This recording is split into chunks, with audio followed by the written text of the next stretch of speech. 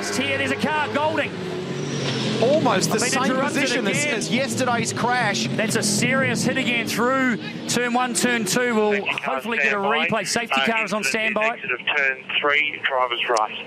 Voice you hear is Michael Massey, race director. Let's hope Golding's okay. Well, he's sitting there in a fairly precarious position too, obviously, Rusty.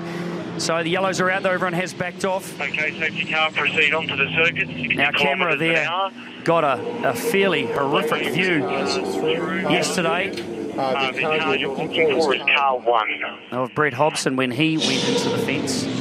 Jason Bargwanna, of course, to Michael Massey's right there. And in terms of a bit of background on Golding for you, great young guy, works for Gary Rogers Motorsport during the week and was really looking forward to the opportunity this weekend. Is it a carbon copy of yesterday? What happens here as they come through the centre chicane? Macaulay Jones just ahead of him. He got a fair bit of air. The car got a little bit out of shape off turn 1, and it got big time out of shape. He was trying to obviously straighten the car up, I think, to get himself back in a decent line through 2. Look how it's reacted when it's come down. All that force going through those dampers. And he's just been unable to straighten it up. Lost the rear. Into the loose stuff on the side. He's just slid past the tyre barrier. But at this point, he is a passenger of the 99. What a shame for the 20-year-old. He's had 2 round starts in this. Best round result of 24th. That was, of course, at Sydney Olympic Park last year. Travelling very fast through turn 1 and 2. The momentum's carried him all the way down through turn 3. And into the fence.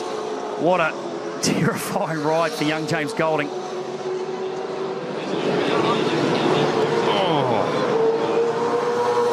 The pictures are just astonishing, Rusty. That corner has claimed a few over the last couple of days in this Dunlop series. Here it is again in real time. Listen to this. Oh, how violent. If you saw our 2 faces in here right now, wincing as we see the impact of that car. Great to see him climbing out. Absolutely. Wow. Dr. Carl there. So this is not the first time it's happened over the weekend, as we said, but here it is in slow motion. I actually don't enjoy seeing these at all. Don't blame you. Oh, look at the damage to the rear of that car. I've never seen a camera shot like that before. That is just incredible. Look at the glass. So big impact. Here we go again, full speed. Just landed bad. The front grip. He was unable to correct it.